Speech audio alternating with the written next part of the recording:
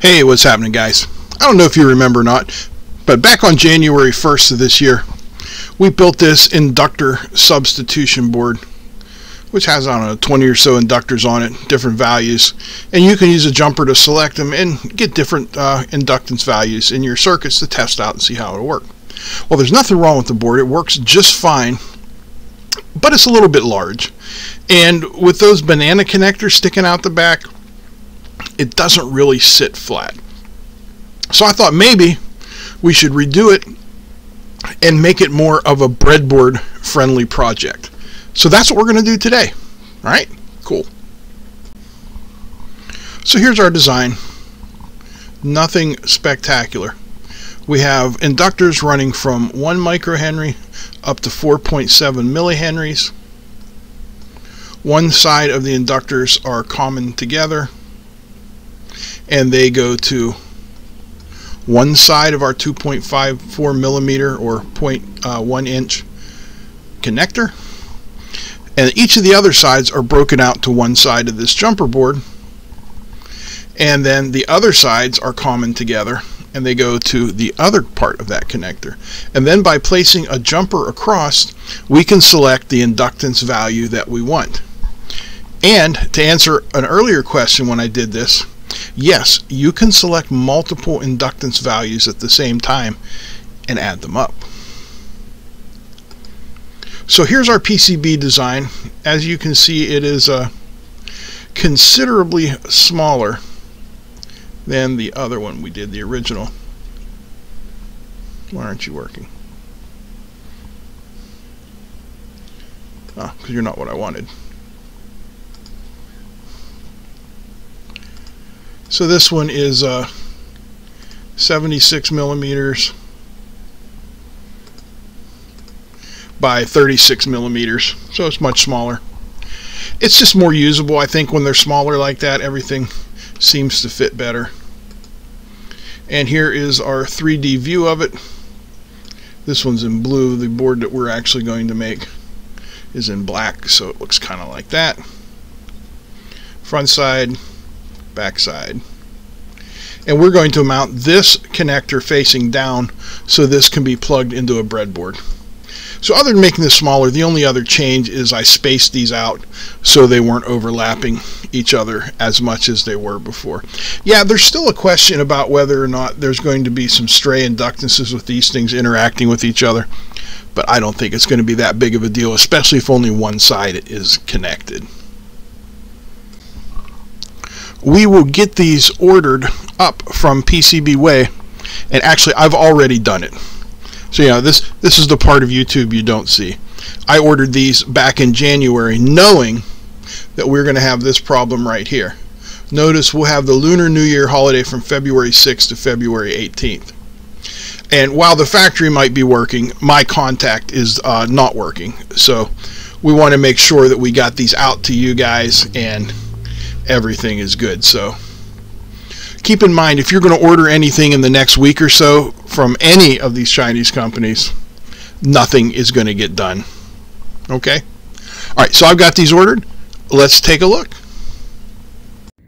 So the boards are in.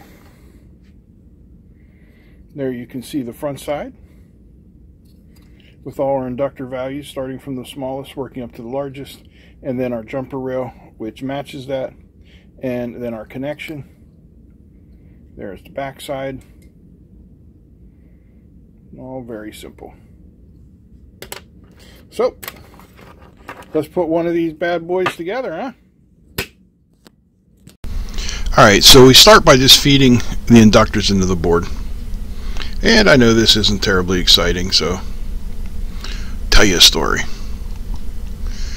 I went yesterday, and today is February 11th, so yesterday was February 10th, and had a CT scan of my ankle. I don't know the results. That's the story. About as interesting as watching me put in these inductors. And I make a mistake when I put in the 4.7 microhenry inductor.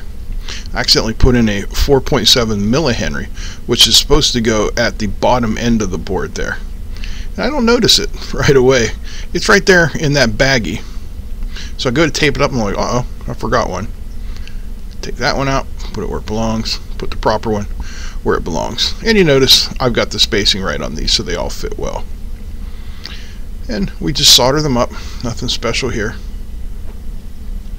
You can tell when your joint is ready because the solder kind of makes a cone shape and then it pulls down and it will cover the entire pad, which is what you want to see. You want to see the entire pad covered.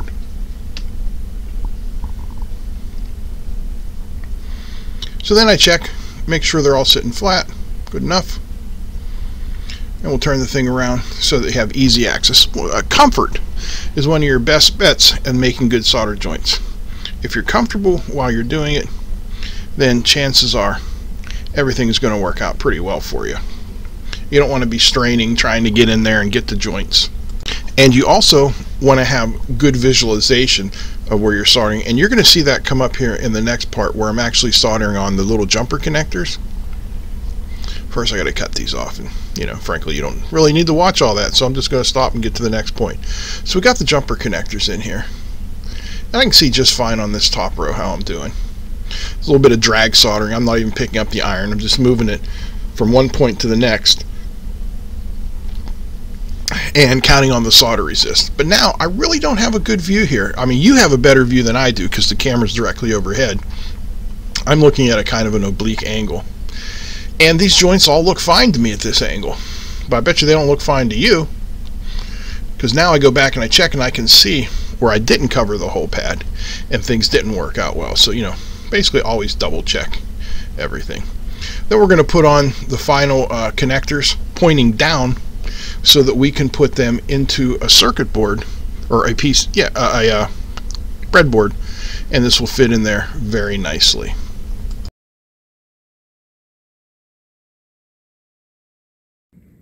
And there it is, all nice and soldered up for your multiple inductance pleasures. So we'll plug it into a breadboard.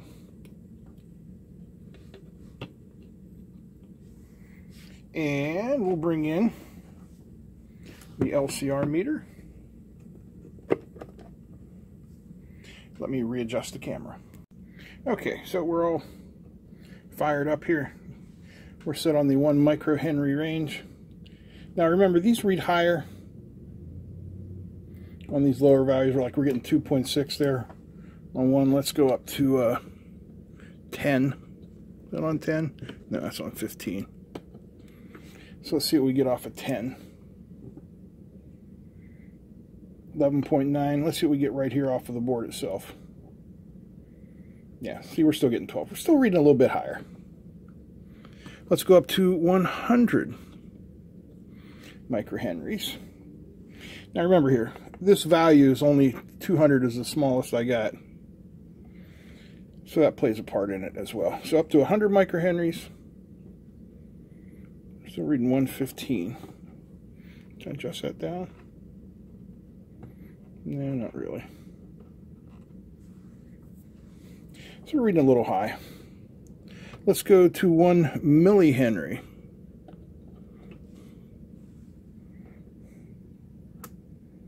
So that's on the 2 millihenry range. So yeah, that's fine. We're getting 1.1.